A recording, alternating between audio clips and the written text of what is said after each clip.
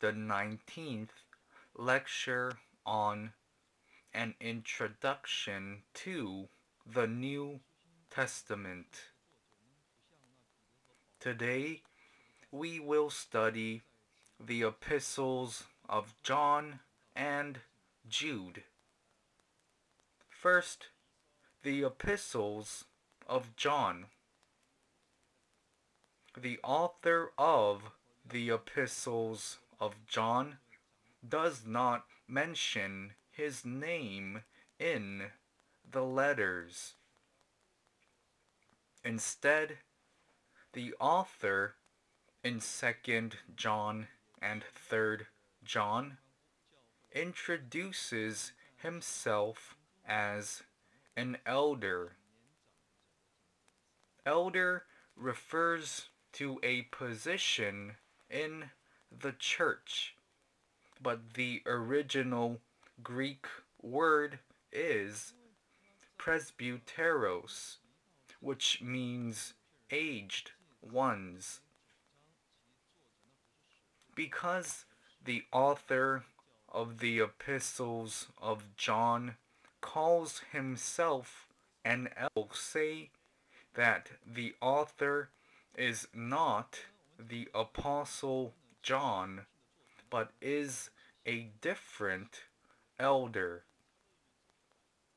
However, early tradition acknowledged the author as John the Apostle, the son of Zebedee. He was an apostle and an elder.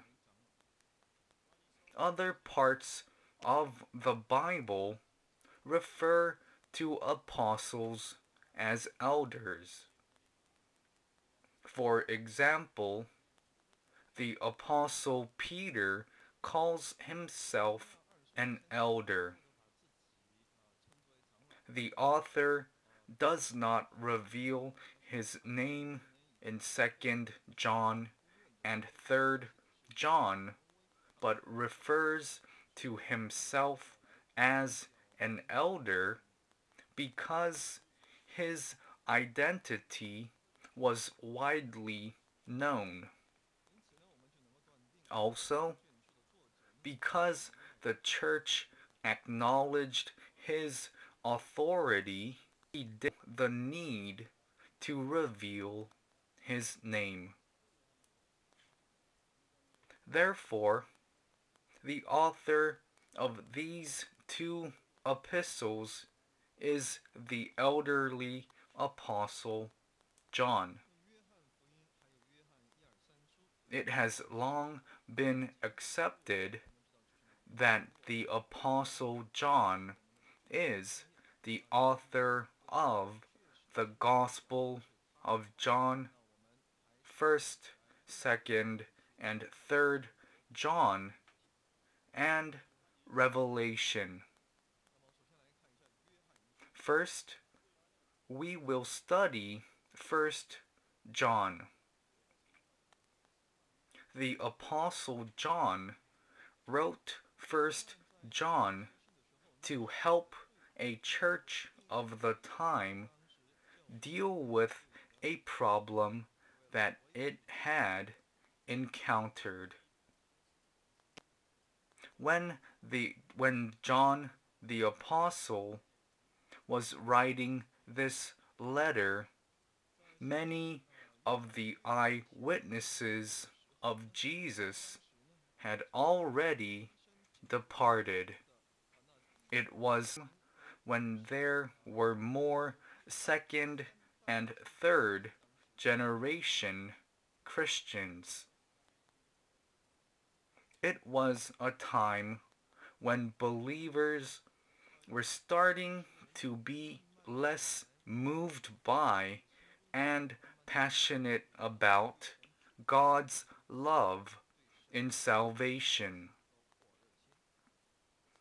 It became easier for their lives of faith to become a kind of routine. It was a time when their initial hard work, love, and joy could cool down. For example, the church of Ephesus was rebuked with these words: "You have abandoned the love you had at first." It is fair to say that the church of the time faced internal difficulties due to leading people astray, rather than to say that external persecution troubled the church. The main reason why First John was written was to protect the church from dangerous heretical movements and false teachings that tried to destroy the Christian faith. The epistle was written to admonish those who already believe to stand firmly on the gospel faith and not be swayed, and to instruct them not to sin, but to do what is righteous and to practice love. We will take a closer look at the reason why First John was written. First John chapter 1 verse says, "And we are writing these things so that our joy may be complete." People who do not believe in Christ cannot enjoy this complete joy. Man may have much intellectual knowledge, but if he does not know Christ or have faith, he cannot avoid living in misery.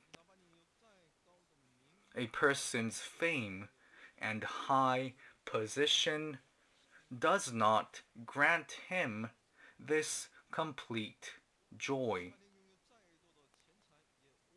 He who believes in Jesus rejoices in an unspeakable, glorious gladness. Second, in 1 John chapter 2, verse 1, the Apostle John reveals another reason why he wrote this epistle. John verse 1 says, "My little children, I am writing these things to you so that you may not sin. But if anyone does sin, we have an advocate with the Father, Jesus Christ the righteous." First John encourages Christians to not sin and to live victorious lives. The Apostle John especially has in mind the heretical Gnosticism which had infiltrated the church. Gnostics said, "We do not sin." However, because all have sinned, God gave his eternal Son as a propitiation for the sins of the world. But Gnosticism denies this, deny that Jesus is Christ. 1 John chapter 2 verse 22 says, "Who is the liar but he who denies that Jesus is the Christ?"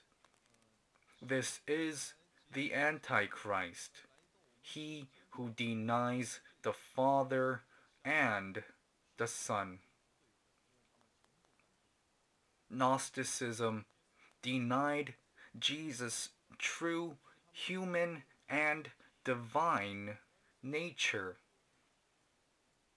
To deny that Jesus in the incarnation came in the flesh is to deny the truth. That is why the Apostle John in 1 John chapter 4 verses 1 to 4 holds Jesus' incarnation as an important standard. In other words, it is an important standard for catching the lies of teachers. 1 John chapter 4 verses 1 to 4 reads, "Beloved, do not believe every spirit, but test the spirits to see whether they are from God. For many false prophets have gone out into the world. By this you know the Spirit of God. Every spirit that confesses that Jesus Christ has come in the flesh is from God, and every spirit that does not confess Jesus is not from God. This is the spirit of the Antichrist, which you heard was coming and now is in the world already. Little children, you are from God and have overcome them. For he who is in you is greater than he who is in the world." A dualistic thought based on Greek philosophy says that observable things and the flesh are completely evil. When this dualistic idea is combined with the gospel of Jesus, we see two outcomes. First, because they considered the flesh to be extremely evil, they practiced asceticism and abstinence by abusing the flesh. Practicing celibacy, Gnostics controlled all of their sexual desires and their appetite, which developed into asceticism.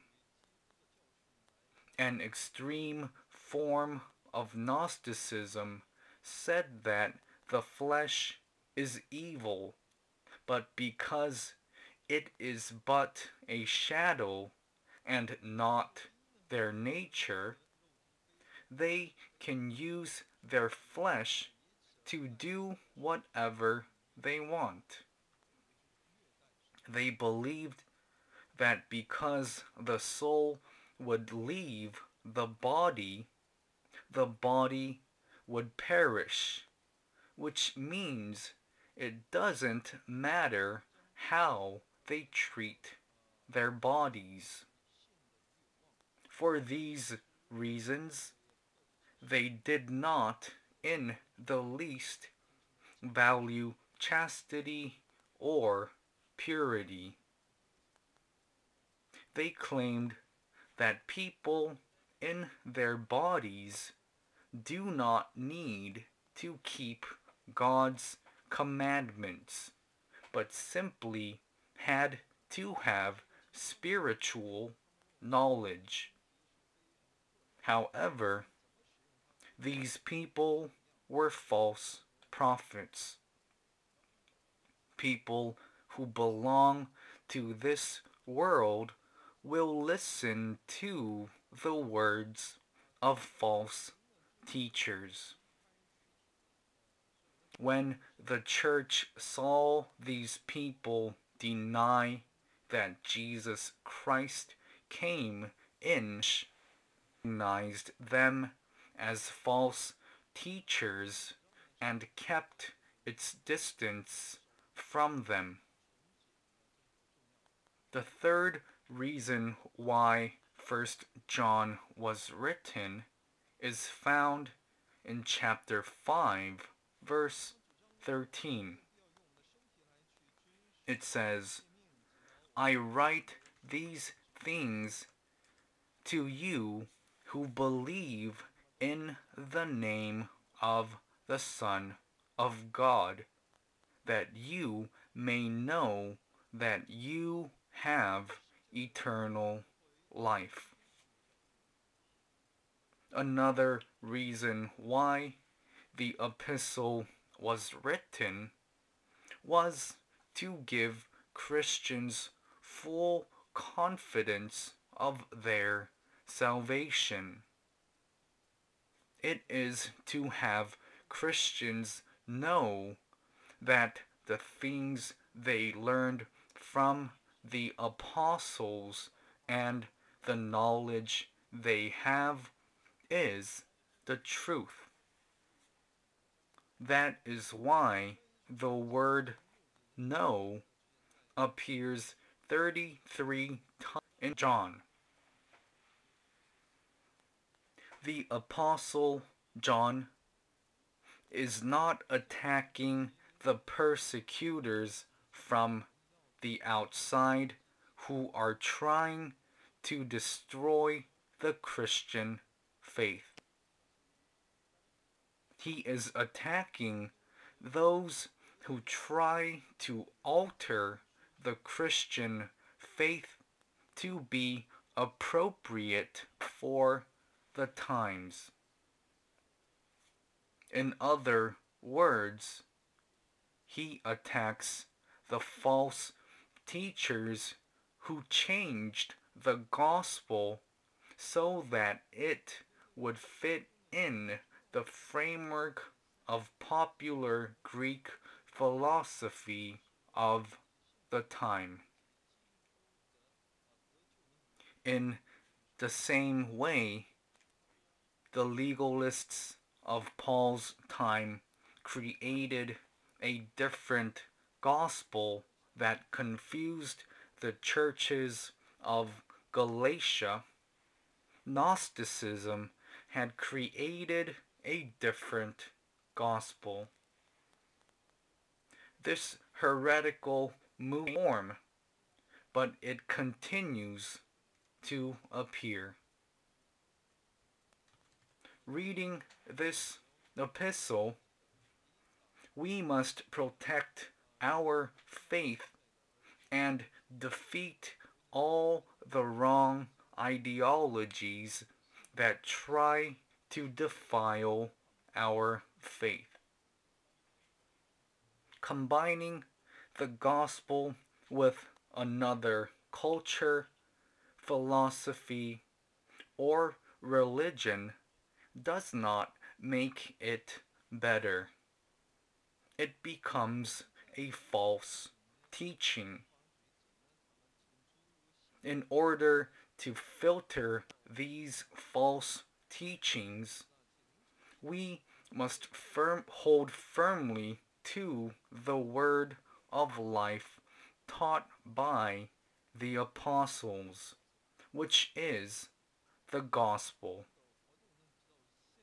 we will be able to reject these heretical teachings when we properly know the gospel, as they have done in the past. False teachers continue to threaten the church today because of the Apostle John. Gnosticism and heretical ideologies that had entered the early church were being condemned and rejected. If John the Apostle had not warned against these heretical ideas, they may have injured the truth of the gospel. False doctrine destroys proper faith and twists our actions and attitude. Various ideologies have brought upon confusion in modern times as well. We need to properly learn the gospel and be certain about what we know. 1 John chapter 1 verse 1 says, "That which was from the have heard, which we have seen with our eyes, which we looked upon and have touched with our hands, concerning the word of life." We will now briefly study 2 John and 3 John. 2 and 3 John are the shortest books of the Old and New Testament Bible. 2 John is made up of 13 verses, while 3 John is made up of 15 verses. The Old Testament's Obadiah is 1 chapter long with 21 verses, and the New Testament's Philemon and Jude are each made up of 25 verses. We first have to end in which 2 and 3 John were written. The early church had various workers. For example, there were apostles. The church acknowledged these people as witnesses to Jesus Christ's resurrection. Their authority was recognized within the church. Second, there were prophets. Prophets of the time did not belong to one local church, but they traveled here and there to evangelize. They were traveling evangelists. They went around to places and preached sermons. Also in the church were elders and deacons.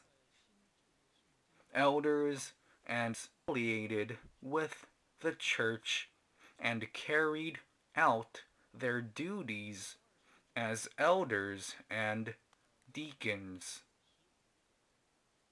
However, 2 John and 3 John were written because of traveling teachers. When the traveling teachers visited churches, Christians had to warmly receive them. But of these preachers, some called themselves teachers, visiting churches and causing problems in the local church.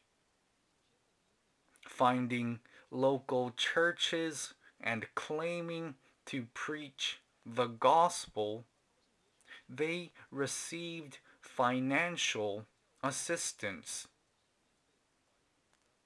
A bigger problem was the doctrine these people taught. Most of them did not faithfully preach the gospel but taught doctrine. Were they to treat these people well or kick them out? This question was asked. Some teachers stayed with one church for an excessively long period and asked for money. Didache, a book of the Apostles' teachings, talks about these false teachers. It says, "Whosoever then comes and teaches you all these things aforesaid, receive him. But if the teacher himself be perverted and teach another doctrine to destroy these things, do not listen to him. But let him not stay more than one day, or if need be, a second as well. But if he is a false prophet. Let him accept nothing but bread till he reach his night's lodging. But if he ask for money, he is a false prophet." The Apostle John especially warns against false teachers in 2 John. False teachers also taught heretical false teachings. 2 John says, "To the elect lady and her children." This expression does not refer to female believers and their children, but it can be seen as referring to the church and its believers. It compares traveling teachers and the church to a woman and her children. Second, first and foremost, reminds believers to love one another. Verses 5 and 6. And after that, it warns against false traveling teachers. The word instructs them to recognize people who teach a distorted truth and false teachers, ordering them not receive them into their houses or greet them. Verse 7 says, "For many deceivers have gone out into the world. Those who do not confess the coming of Jesus Christ in the flesh. Such a one is the deceiver and the Antichrist. We too must watch out for these false teachers. 3rd John is written to a Christian by the name of Gaius. Gaius was probably a faithful worker of the church who worked for the gospel ministry even in his abundance.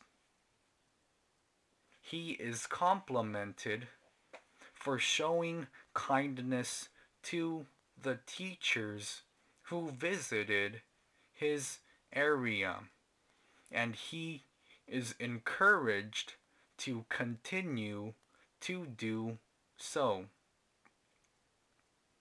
However, Diotrephes is rebuked for not welcoming the Lord's servants.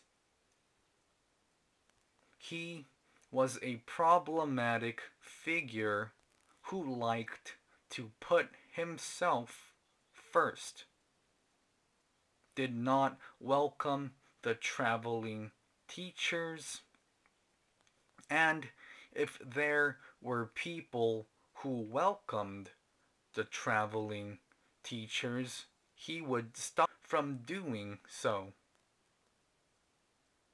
Verse 11 says, "Beloved, do not imitate evil, but imitate good. Whoever does good is from God. Whoever does evil has not seen God." Here we have Demetrius, who liked to do good. It says that he received a good testimony from everyone and from the truth itself. 2nd John warns against false teachers who should not be received but should be rejected. 3rd John admonishes readers to treat true teachers with sincere love and to work with them. Next, we will study Jude, up of one chapter. It is a short letter because we do not understand the situation in which this epistle was written. It is not easy to understand the content of Jude. We know that Jude wrote this letter. Jude verse 1 reads, "Jude, a servant of Jesus Christ and brother of James, to those who are called, beloved in God the Father, and kept for Jesus Christ." Therefore, the recipients of this letter are all Christians. The purpose of this epistle is to remind churches of the need to always stay awake so that they may reject heretics and stand firm in faith. Verse 3 says, "Beloved, although I was very eager to write to you about our common salvation, I found it necessary to write appealing to you to contend for the faith that was once for all delivered to the saints. People who perverted the grace of our God into sensuality and denied our only Master and Lord, Jesus Christ, infiltrated the church. Jude was written to prevent these things from happening. Heretics entered the church early on. From the start, heretics and false teachers threatened the church. Heretics who twisted the truth of God and tempted those who did not stand firmly on the Word of God were always there. We need to keep the truth of God, that is, the truth of salvation. This is the great responsibility of the church. Who were the heretics Jude warned against? They were false teachers who denied that Christ is Lord.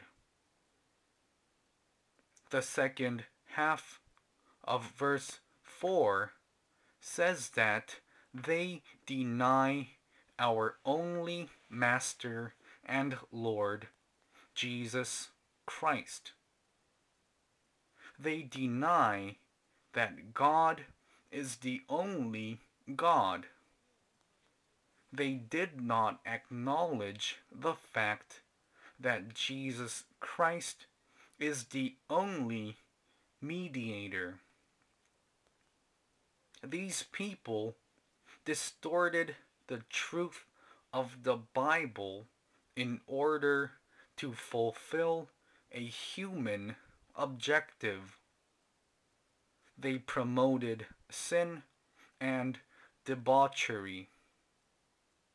Verse 4 says, "For certain people have crept in unnoticed, who long ago were designated for this condemnation, ungodly people who pervert the grace of our God into sensuality." How do we identify heretics? Heretics live very sexually immoral lives and teach heretical things. They say whatever they want to say and eat whatever they want to eat. These people are selfish. Here, antinomianism. What do they believe? They say that because they have been saved by the grace of God, they are not tied down by the law and will be saved regardless of their actions. However, these people are worldly people devoid of the Spirit. Verse 19. They make wrong use of the grace of salvation. There are Christians today who abuse the grace of God's forgiveness of our sins to sin. We should take a look at our lives to see if we are these people. Coming face to face with these various false teachings must keep its purity. God gave us His Word through the apostles so that we can make this happen. Our churches must properly and in purity protect this truth. This concludes the 19th lecture on an introduction to the New Testament. Thank you.